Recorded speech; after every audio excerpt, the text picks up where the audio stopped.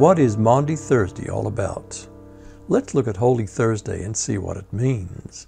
Let's examine John 13, 1 through 17, and 31b through 35, and the events that happened on that Thursday before Christ died. It was just before the Passover festival. Jesus knew that the hour had come for him to leave this world and go to the Father. Having loved his own who were in the world, he loved them to the end. The evening meal was in progress, and the devil had already prompted Judas, the son of Simon Iscariot, to betray Jesus. Jesus knew that the Father had put all things under his power, and that he'd come from God and was returning to God. So he got up from the meal, took off his outer clothing, and wrapped a towel around his waist. After that he poured water into a basin and began to wash his disciples' feet, drying them with the towel that was wrapped around him. He came to Simon Peter, who said to him, "Lord, are you going to wash my feet?" Jesus replied, "You don't realize now what I'm doing, but later you'll understand." "No," said Peter, "you'll never wash my feet." Jesus answered, "Unless I wash you, you have no part with me." "Then, Lord," Simon Peter replied, "not just my feet, but my hands and my head as well." Jesus answered, "Those who've had a bath need only to wash their feet. Their whole body is clean. And you are clean, though not every one of you." For he knew who was going to betray him, and that was why he said not everyone was clean. When he'd finished washing their feet, he put on his clothes and returned to his place. "Do you understand what I've done for you?" he asked them. "You call me teacher and Lord, and rightly so, for that is what I am. Now that I, your Lord and teacher, have washed your feet, you also should wash one another's feet. I have set you an example that you should do as I have done for you.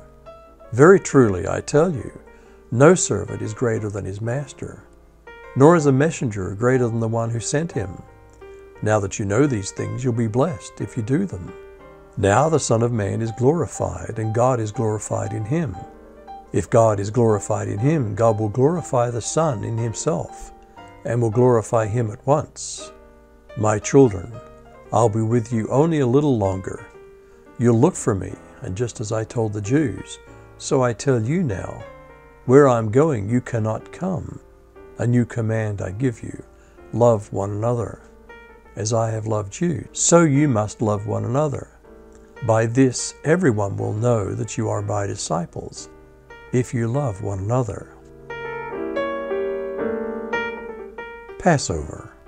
The history of Maundy Thursday begins in the Jewish Passover, which finds its roots in the Exodus from Egypt. Passover was the 15th day of the first month in the Hebrew calendar. Jesus kept it before his crucifixion. However, instead of mandating a continued observance of the Passover lamb, he became our Passover lamb. During the first centuries, some Christians observed the original date, but it was a different weekday each year. Others found more meaning in observing the weekdays which would culminate in a Resurrection Sunday. In teaching respect for different food choices in Romans 14, Paul also taught a non-judgmental attitude and freedom in different approaches to worship days. Counting days. Ancient counting was inclusive, meaning that today is day one, whereas modern counting is exclusive, meaning that tomorrow is day one. So when we read accounts of 3 days and 3 nights, the ancients would have easily recognized it being relevant to a Thursday night through Sunday morning scenario. Days began at sunset. The Christian Passover observance, called Easter in modern English, also celebrated something new, the resurrection of the Lamb. There was no such Old Testament celebration, except perhaps an imperceptible hint of resurrection in the wave sheaf offering on the Sunday during the Passover week. Continuing to observe a calendar day would have meant observing the resurrection on a different weekday each year. Thus a change was wanted. Triduum. The 3 days became known as the Paschal Triduum, the Great 3 Days. Worship practices, including the Great Fast of Good Friday and Holy Saturday, the great silence, where non-essential talk was avoided, and the great prayer, a time of continued congregational prayer. The Triduum begins on the evening which remembers the original Passover, Maundy Thursday, and culminates in Easter Sunday, Orthodox Pascha, or Protestant Resurrection Sunday. Maundy Thursday remembers the Last Supper and the institution of Holy Communion, also called the Lord's Supper, and the Eucharist, or Thanksgiving. It also remembers Judas's betrayal, Peter's 3 denials, and everyone else's desertion of Jesus. This is a very important communion, with its dual purpose of honoring Passover and a new Christian observance.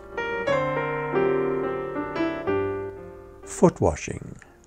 Foot washing was an ancient custom of hospitality, when roads were dusty and guests wore sandals. Many Christians honor Jesus' words to do as I have done, and literally wash each other's feet. Others honor the intent of his words in service to each other, love in action. Maundy Thursday derives its name from the Latin mandatum, meaning mandate or commandment. It reminds us of the new mandate to love one another. The washing of feet exemplifies love as not just an emotion, but an action. Jesus' example also reminds us of the kind of leadership that he expects in his church, that the greatest among us ought to be the servant of all. Holy Thursday is a somber reminder.